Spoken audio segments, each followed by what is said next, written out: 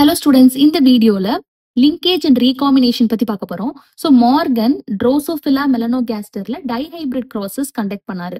So Mendel pea plantல எப்படி dihybrid cross பண்ணாரோ அதே மாதிரி he conducted the experiment. So he hybridized yellow bodied white eyed females ஐயும் brown bodied red eyed males ஐயும் cross பண்ணாரு.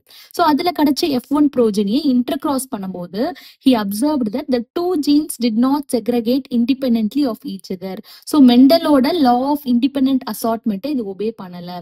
So why அது வந்து segregate ஆகல independent அப்படின்னு பாத்தீங்கன்னா because of the linkage அப்படின்ட்டு மார்கன் வந்து he coined the term linkage. So linkageன்றது physical association of genes on a chromosome. So ரெண்டு genes வந்து closely associate ஆயிருந்ததுன்னா அந்த genes வந்து சேர்ந்து inherit ஆகும். These are the linked genes அப்படின்னு சொல்றாரு. Also he coined the term recombination. Recombination it's the generation of non-parental gene combination.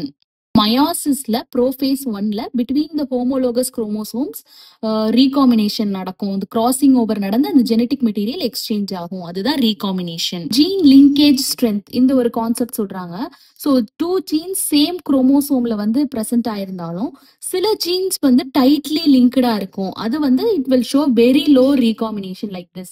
So இந்த pictureல பாத்தீங்கன்னா இந்த Y and W இதோட strength of linkage அது closely associate ஆயிருக்கிறதுனால recombination வந்து கம்மியா தான் நடந்திருக்கு. அதாவது 1.3% தான்.